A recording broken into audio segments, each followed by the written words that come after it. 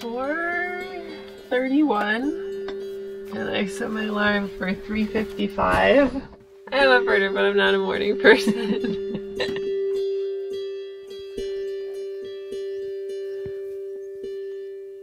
The hermit thrush's song is usually an introductory note followed by what's called a flourish. And so there's like a do, do, do, do, do, do, do, do, do, do, do, do, do, do, do, do. And there used to be lots of birds in this area, lots of territories. But those are the only two I'm hearing right now.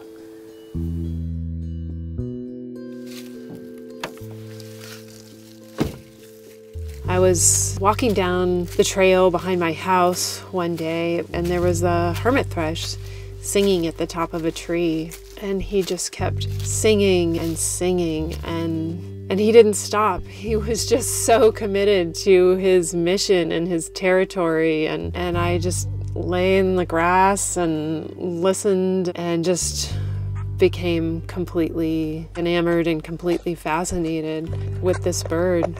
They're fairly nondescript. They're just a small brown bird, big dark eyes for seeing. They are one of the earliest risers, but they're known for having one of the most beautiful, if not the most beautiful, song of all North American songbirds.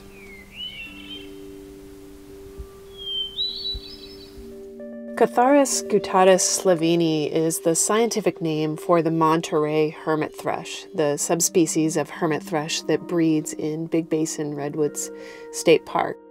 Big Basin, prior to the fire, had high concentrations of hermit thrushes, but to the north or south along the coast, they're found sporadically and not necessarily in high numbers. If these birds are found to be substantially distinct, and the park has experienced extensive losses of the subspecies, this fire could have been really just devastating for the Monterey hermit thrush. The fire burned 97% of the park. Both of my field sites from my previous geolocator work were high-intensity burn areas.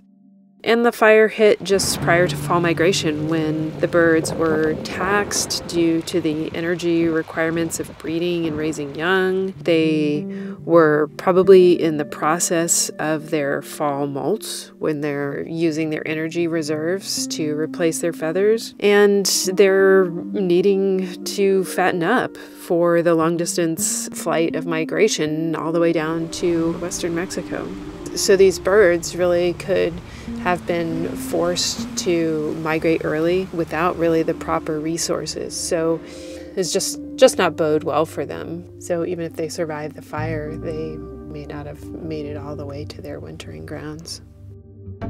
So now I'm using my capture data from my previous work in Big Basin to estimate pre-fire hermit thrush territory density, and I'm comparing that to territory data collected in 2021 in the summer following the fire.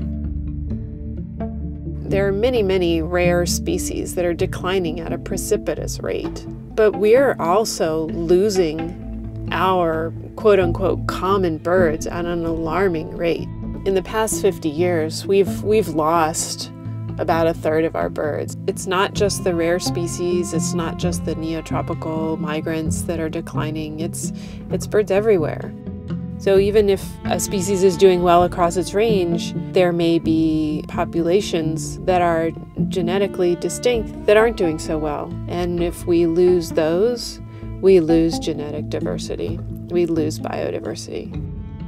I feel like it's a race to better understand what they are and what they do and how unique they are and where they are geographically. Because if we don't act, we may miss our opportunity. And to think that that might be a possibility, I don't want to see that happen. I mean, it's already happening. There are fewer hermit thrushes here after the fire than there were when I was studying the hermit thrushes in previous years. we have to find that passion for those places, the forests or the habitats that you enjoy, and actually care for and advocate for them, or advocate for the species that you think are cool or interesting. We can't just get despondent and put our heads in the sand and throw our hands up in the air and hope that somebody else will just take care of all the environmental problems that are around us. Climate change is coming, and it's already wreaking havoc, and we need to do what we can to stop it. I like to tell people I've never questioned why I'm on this planet or why I exist. I'm here to study hermit thrushes and help preserve them.